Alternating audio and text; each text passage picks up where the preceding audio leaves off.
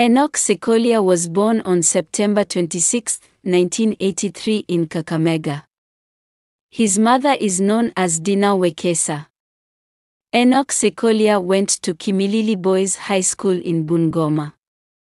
He studied at Nairobi Aviation College, but he later quit after 1 year because of personal reasons. From the year 2004 until the year 2008, he pursued a Bachelor's of Science in Medical Laboratory Science at Kenyatta University. While still studying there, he used to commentate on inter-school football matches. After campus, he was employed at Moi Teaching and Referral Hospital Laboratory Department. He worked there for 1 year before he switched to the media.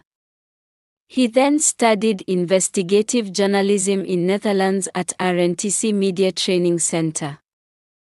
He later studied war journalism in Turkey.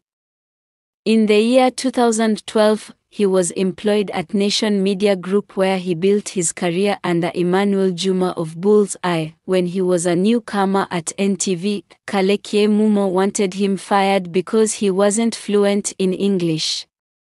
Enock Sikolia got embarrassed by the incident and he used the incident to fuel his ambition.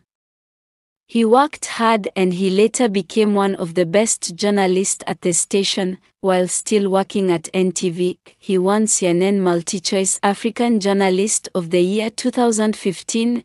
In the year 2017, he was promoted to the position of the senior reporter. Enock Sikolia was then hired by Citizen TV of the Royal Media Services.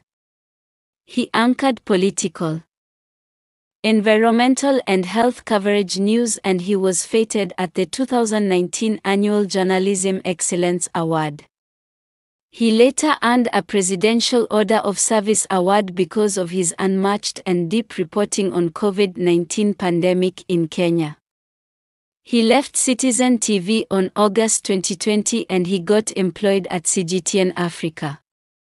While there, he covers stories on human life centered on environment conservation and health. Enock Sikolia married a woman by the name of Nzooka and they have a wonderful family.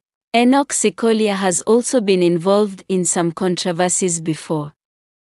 In the year 2016, he was mentioned by a lady known as Dorcas Sarkozy, who claimed that he wanted an intimate relationship with her.